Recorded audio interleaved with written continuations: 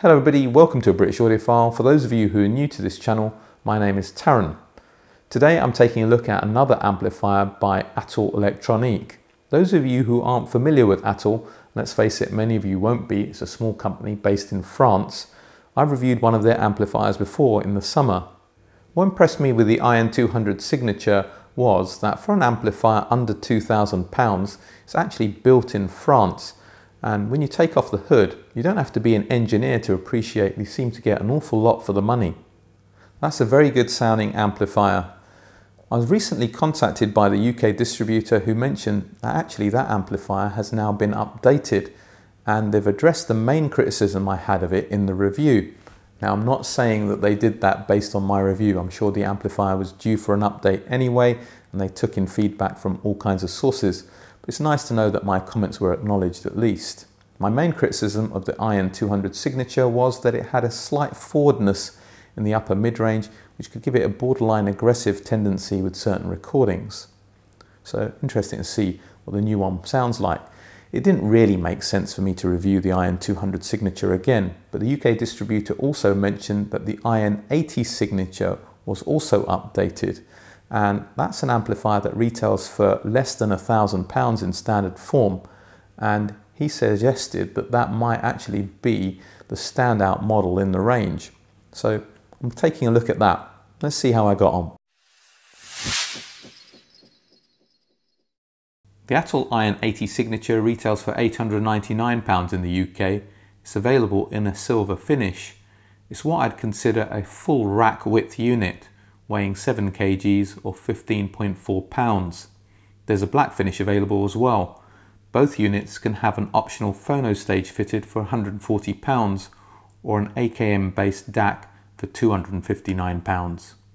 It is substantially built with a thick aluminium front plate, steel chassis, all metal casework, and all the knobs and buttons are aluminium as well. Press the button on the right to take the amplifier out of standby. The adjacent buttons will toggle between analog inputs. Cleverly, you just press the two buttons simultaneously to access the digital inputs, assuming the DAC is fitted. It helps to keep the button count down and maintain a clean aesthetic. The volume control is smooth with a nice resistance.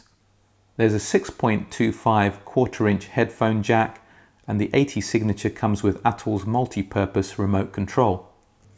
This unit doesn't have the optional phono stage, so there's just RCA line level inputs labelled auxiliary, CD, tuner and DVD, a tape loop to connect to recording devices, and a fixed input for home theatre bypass, two sets of pre-outs to connect to external power amps and or active subwoofers.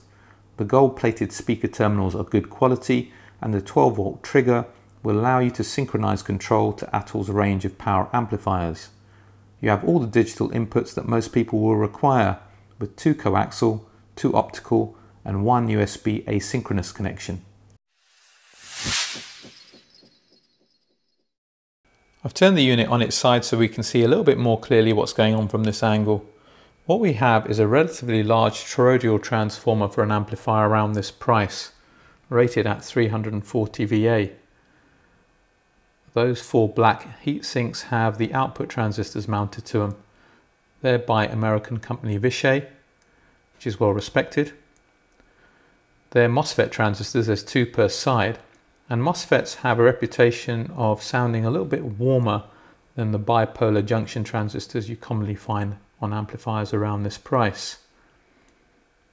Those are the power supply filter caps, again 4 of them, 2 per side, by another well-respected manufacturer, this time Nippon from Japan.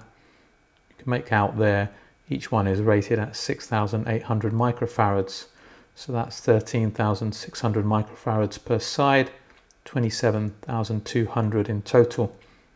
Nothing particularly elaborate about that, but it's good quality parts. That's the power amplifier section. You have an identical module for the left and right sides, nicely separated, which is nice to see. And what's worth noting here, it's a fully discrete design, which means you've got no chips, no ICs, and also no surface mount tiny little parts. It's all through-hole parts, which are generally considered better from a sound quality perspective. There's also those 2 white caps at the front, by Vishay as well, and they probably used a higher quality part there, because I should imagine those caps are probably in the signal path, probably decoupling capacitors dealing with the DC coming in from the input side, the preamp section. And there's not much of a preamp that I can see. There are these 4 little transistors here which could be part of the preamp section, so there might be a little bit of gain here. And then you have the Alps motorized volume control. It's an analog volume control, decent quality part.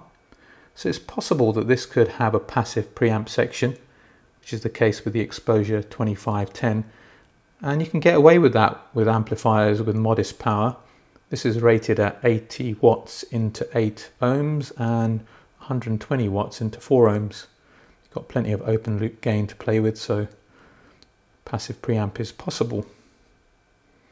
Over this side we have the ICs here, which I should imagine are part of system control. And these black rectangular devices here, close to where the inputs are connected, are relays to switch between the inputs. You have the digital section on this board mounted on the top. That's the DAC board effectively. And you can make out the XMOS chip, which deals with the USB interface. I did check out these ICs here a little bit earlier. If I can just point to it, that is the AKM DAC chip, the 4490. So it's a very nicely laid out, well built unit with good quality parts, more than what you'll normally expect to see. And it's built in the Normandy factory in France as opposed to built in China. And the build quality that I've come to expect from Atoll.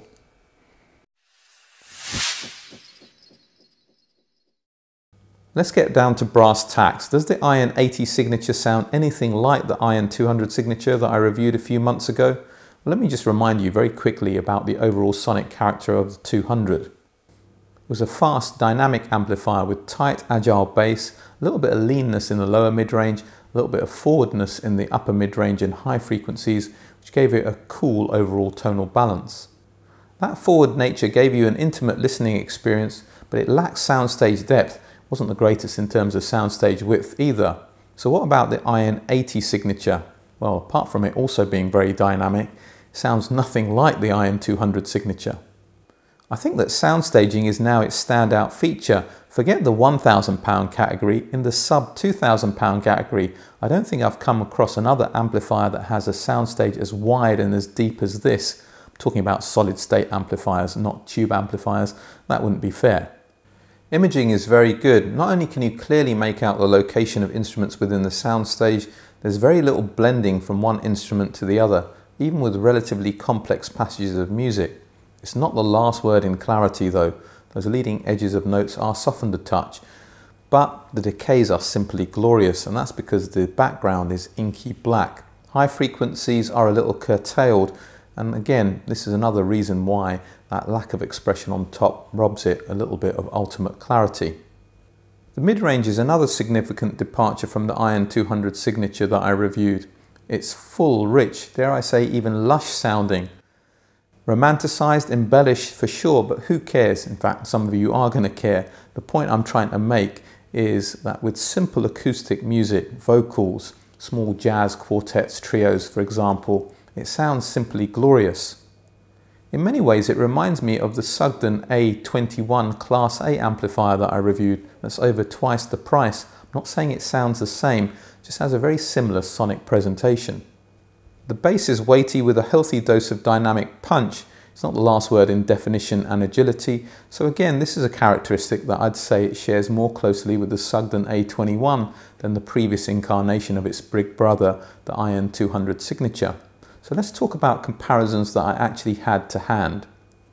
Believe it or not, the Wilsington R8, despite being a tube amplifier, has an even more muscular presentation and a similar sense of scale. The bass hits harder and is cleaner. It's more neutral through the mid-range and has more extension on top, which gives it a more balanced presentation, but it can't match the IN80 Signature in terms of refinement. I spent quite a bit of time doing A-B comparisons with the excellent Exposure 2510, despite the fact that the Exposure is almost double the price as a straight amplifier. I just wanted to see what extra you got for your money. And in terms of dynamics and overall scale, I'm talking about the size of the soundstage, the Atoll is actually slightly better. It makes sense, it's got more power, but in every other regard the exposure highlights why you'd spend the extra. It has an agility, a lightness of touch that the Atoll can't quite match, and also it has a much more neutral tonality which makes it more suitable to use with a wider range of music. For example, rock music where you want a little bit of bite and excitement. The Atoll comes across as a little bit too polite. Overall, the top end extension and the clarity is also better on the exposure, but it is an awful lot more money as well. There's not much to talk about in terms of setup because the Atoll IN80 Signature is an integrated amplifier and it's pretty much plug and play, but it does come with a couple of optional features that are worth discussing in a little bit more detail. One is the optional phono stage that retails for £140, seems more than reasonable for turntable users.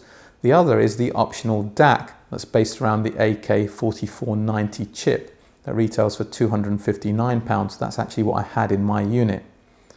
And I have to say, I commend Atoll for their approach, and I wish more manufacturers would do this, where you only pay for the features you actually want.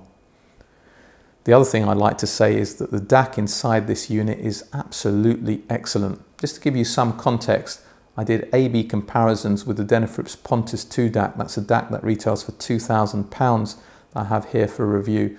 When I was doing A/B comparisons between the two DACs, I didn't notice that much difference. Sure, the Denafrips sounds a little cleaner and a little bit more open sounding. That's only because I had them here both at the same time and I was able to do that A/B comparison. I'm not saying that the Denafrips isn't worth the money. In the right system, it absolutely is. What I'm saying is, it's the character of the amplifier that ultimately shone through, and the internal AKM DAC does not place a limit in terms of the performance on the amplifier. So let's talk about speakers. My product Response 1 SCs have caused many an amplifier around this price to come unstuck, either by revealing shortcomings in their mid-range performance or their ability to deal with a changing load.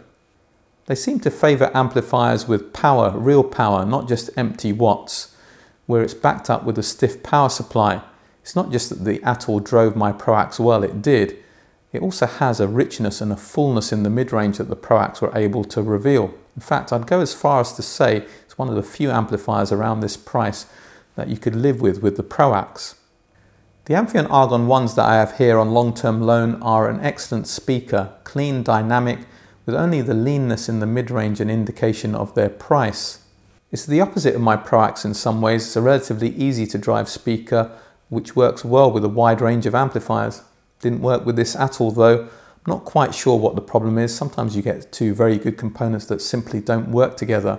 I suspect it's something to do with the fact that the Atoll has a little bit of thickness in the mid-range and a little bit rolled off on top, whereas the Amphion's all about speed and expression.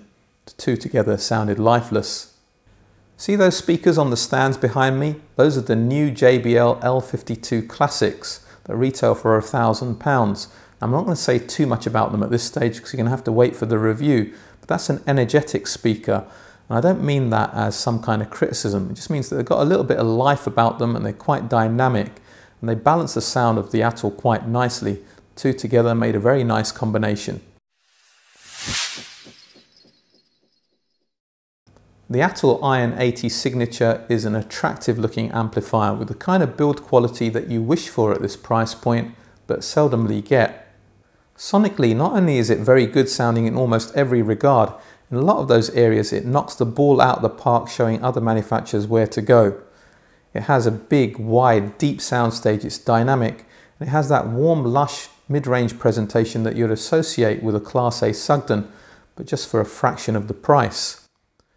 It's not perfect though. When Atoll were trying to tame that forward nature, I think they went a little bit too far, which means that it won't pair that well with every type of speaker, and it's not suited to every genre of music. Rock fans, you should look elsewhere.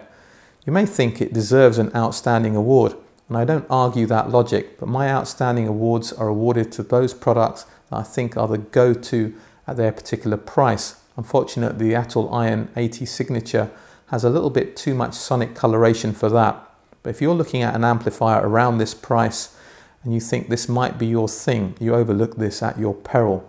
It's as highly recommended as I can possibly state. So that's it for me in my review of the Atoll IN80 Signature. Just before I go, Do share in the comments section what type of sound character are you like. Do you like something that's fairly neutral, that works with a wide range of music, something that's a bit more lively and exciting, or something that's a little bit warm on the rich side like this Atoll that I just reviewed? All that remains for me to say is please do that social media stuff. If you like this video, hit that like button, share it. And if you'd like to see this channel grow and you haven't subscribed already, do consider subscribing and do hit that bell notification so you know when new videos arrive. Check me out on Patreon as well for my consultancy services, and also to join the ABA Club, where you get access to Patreon only content as well as the opportunity to chat to me face to face on our video meetings. But for today, for now, the British Audiophile signing off.